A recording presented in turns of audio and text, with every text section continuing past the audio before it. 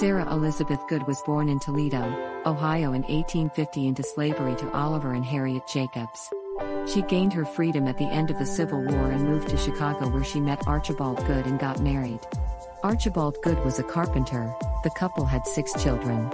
Along with her husband Archibald, the family owned a furniture store. Chicago was an industrial city that experienced a tremendous influx of people during the late 1800s. In this jam-packed city, it was expensive to rent an apartment. Sometimes many family members lived together in a cramped place. As a result, they needed ways to save space.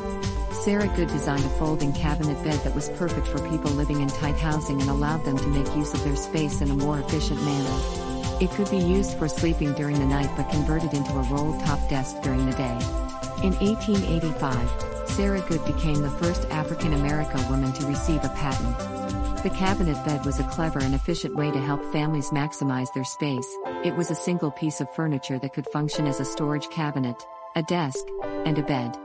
Goode's cabinet bed had sections with hinges. When the cabinet was unfolded, the whole thing became a handy bed with mattress included.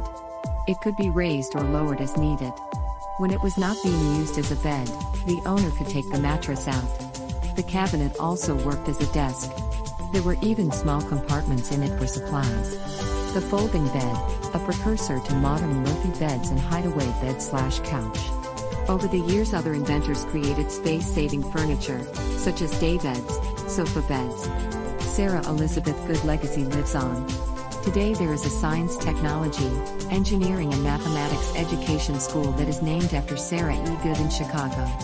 Sarah E. Goode opened up the door for many African American women to file and obtain patents for their inventions. Sarah E. Goode died in Chicago in 1905 and was buried in Graceland Cemetery.